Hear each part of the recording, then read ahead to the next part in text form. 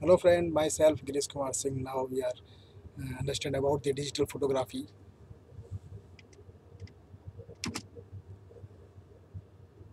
Actually, we have to know about the camera basics.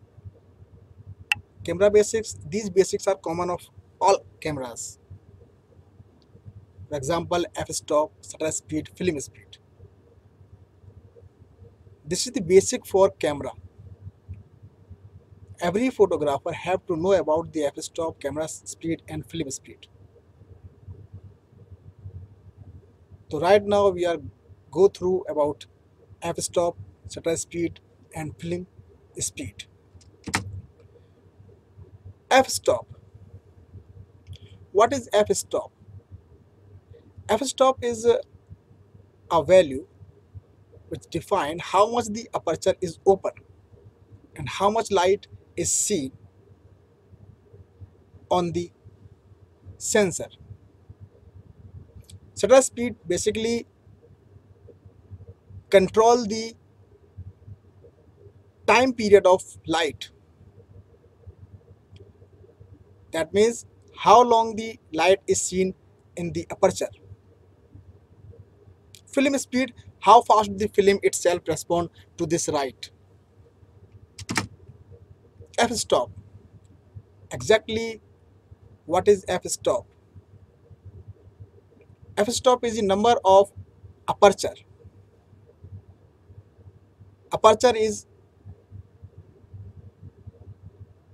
important key of camera which control the light, and we can say that which control the amount of light for the sensor. We also sometimes known as aperture. F-stop also known as aperture. The ranges of aperture about the 1.8 to 32. 32 is maximum range of aperture size and 1.8 is minimum size of aperture. A higher number, that is 32, means less light is seen, and the 1.8 means maximum light is seen.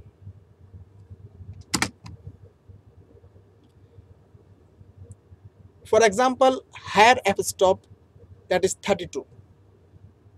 What is the advantage of higher f-stop? Its main advantage of higher f-stop is increased depth of field. That is, image background is not blurry. And disadvantage, need more light. We have to need more light, that is slower shutter speed.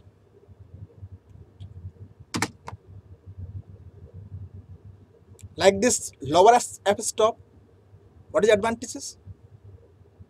The main advantage, it lets plenty of light in, better to use in darker settings. In these settings, less blurry, since faster shutter speed may be needed to compensate for more light. Disadvantages, no depth of field, that is background of image likely out of focus. There is two images which can differ between low f-stop and high f-stop.